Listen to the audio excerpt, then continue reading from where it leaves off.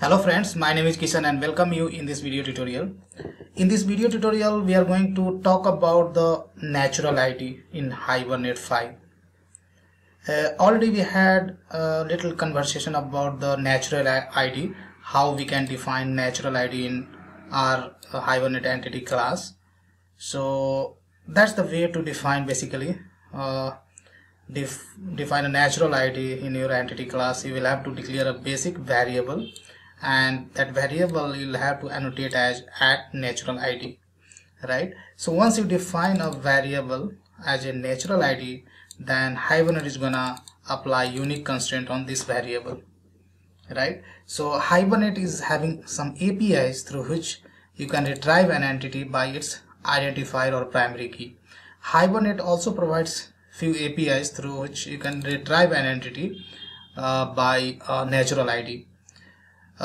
Primary key is not updatable by the nature itself in Hibernate, but when you define a property as a NaturalId, then by default NaturalId is immutable. You cannot change NaturalId, but there is some way to make it mutable NaturalId.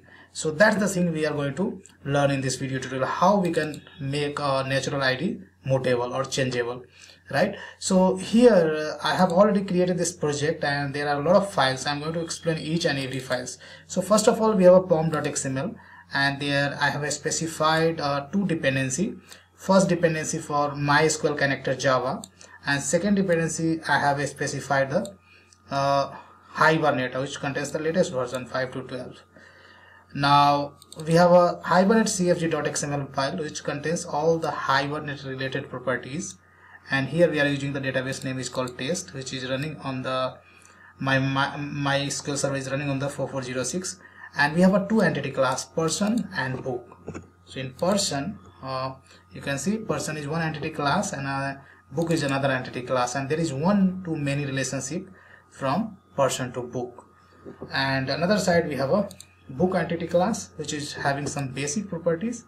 One of the properties called ISBN that we have defined as a NaturalId. So here we have a class is called persist entity client test, and there we have created one person object which we have treated as an author, and we have created two books and we have associated with the same author 1. And finally we are saving the author. So along with author, list of books will be saved as well, right? Because if you go to the person class, then we have given the cascade type all, right? And all also includes the persist cascade type, and that's the reason when you save the person, then along with the person, list of books will be saved as well. Okay, so that's all about this classes. One more class, we have a Hibernate util class which is responsible to provide us session factory. We have a factory method. When client calls get factory method, then this session factory gets created in the static block and same will be returned to the client. Now what I'll do in my database, I'm going to delete these two tables, and what I'll do, I'm going to run this client which will basically creates a database table for us in the test data schema, and that will create two tables and that will insert records into our database. So let's refresh, and here you can see there is a one record in the person, and book table there is two records, right? Now I'll go to the here another class, read and update by NaturalId test. Let me rename this guy NaturalId.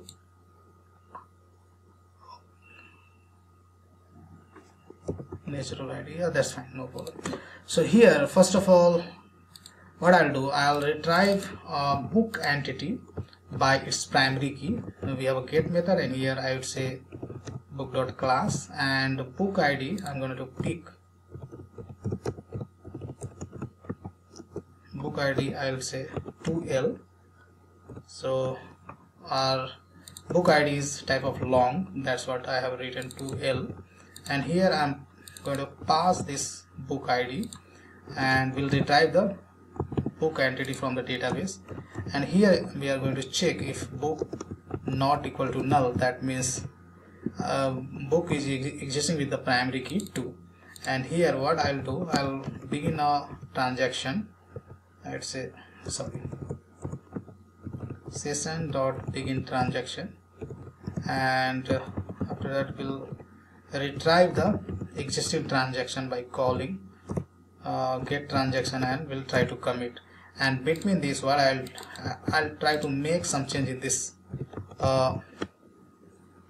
persistent book, right? So here I'm going to change a ISBN. So let's see whether we can change ISBN or not, and what Hibernate says. Suppose I want to change this ISBN for book ID 1. So current ISBN is something like this. I'll say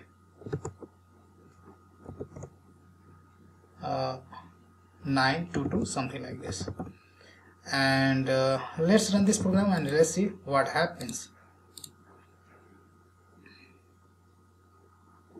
Oops, we got some error. So let's see what is the error. So here if you go to console, Eclipse console, then here you can see what error is coming, saying that Hibernate exception, arg.hibernate exception, and saying that an immutable natural identifier of entity book was altered from this value to this value, saying that you are trying to alter one immutable properties, right? And that is a natural ID. So by default immutable ID is by default your natural ID is by the nature it's immutable. So if you want to make it mutable, then you need to specify one property is called mutable equals to true. And once you modify this, and after that if you run this application, then let's see what happens. Cool, now you are able to update it, right? So here you can see first of all select operation has been performed, and after that Hibernate has performed update query. If you go to the database, then right now your ISBN starts from 978. If you refresh, then that changed as a 922, right? And that's the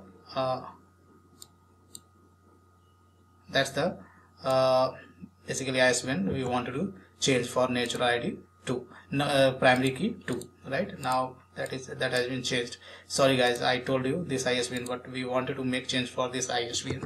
Now your ISBN is mutable, right? And that's the way to make ISBN as mutable. One thing you can observe here, Hibernate has only selected ISBN column.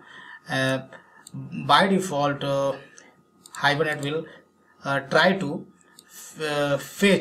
Hibernate will try to update the all columns by default, but here we have specified as a dynamic update, and that's the reason whatever column value will change, and that column will be included in the update query, right? If you do not specify this add dynamic update, then what will happen? Let me change ISBN once more, and I would say 33. Now at this time Hibernate is gonna include all column.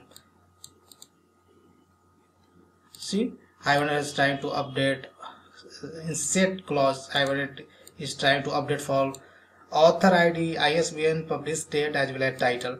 But what we want to here we want to change value for the ISBN only. So in set clause only ISBN is supposed to be included, right?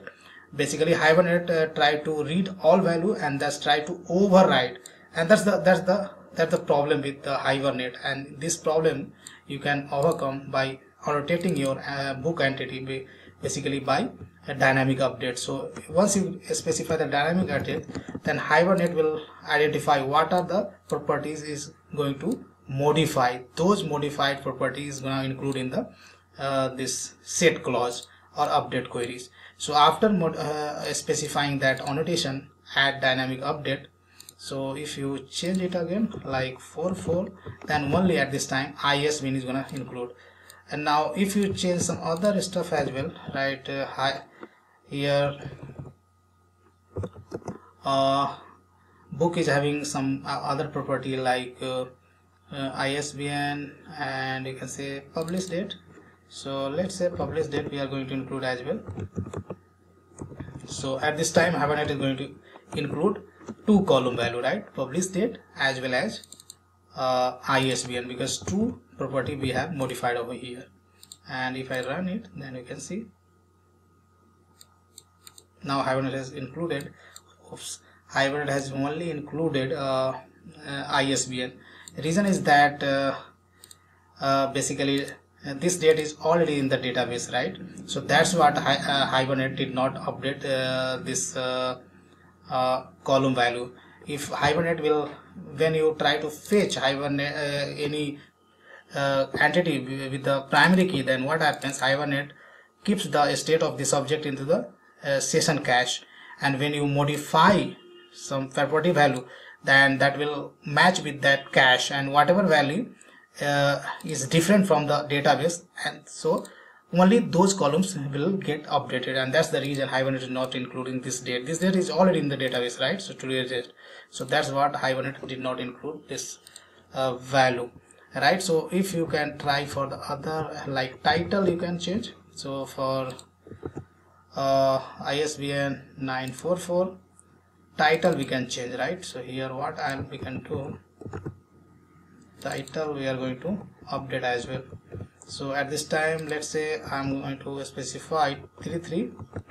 So ISBN we are going to change as well as title, I would say 2. Hibernate persistence constant. At this time Hibernate is going to include 2 column.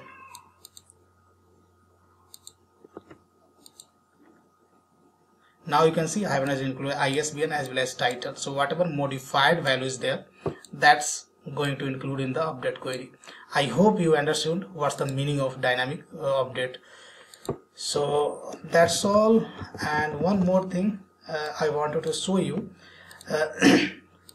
We can also read entity by its natural ID.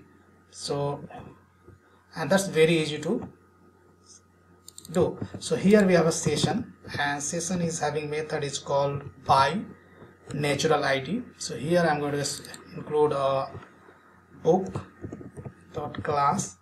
Sorry guys.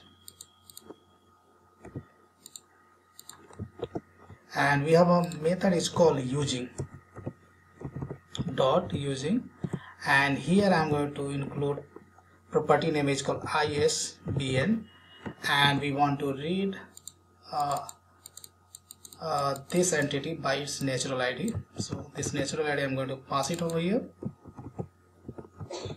and we can call a method is called load. So this is going to return you a book information. Let's say book 2. So here I'm not going to print the all values for this book. Let's print only title, and let's see what value comes out. Sorry.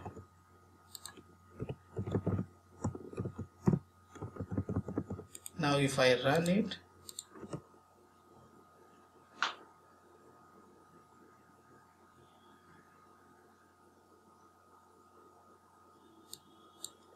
so cool. Here you can see we are able to retrieve the value for title for a book whose ISBN is this, right? But at this time Hibernate did not fire at update query, right? So first of all Hibernate selects data.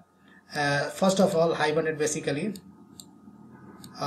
selects data, and when Hibernate finds there is no changes in the state which you are sending from here, and that is available on the database side, if both are matching, then Hibernate will not update a trigger. Hibernate will not update Hibernate will not trigger any update query, right? So when you retrieve entity first time, that gets saved into the session cache, and when you try to update that will match from the cache value, right, which previously we have retrieved. If both is getting matched, that means there is no change in the state, and that's what Hibernate will not trigger any update query. And this is the way to retrieve entity by the natural ID. So that's all I wanted to cover in this video tutorial, guys. This code I am going to check in on the GitHub, and GitHub location I will specify in the video description. So thanks for watching this video, and see you next video tutorial.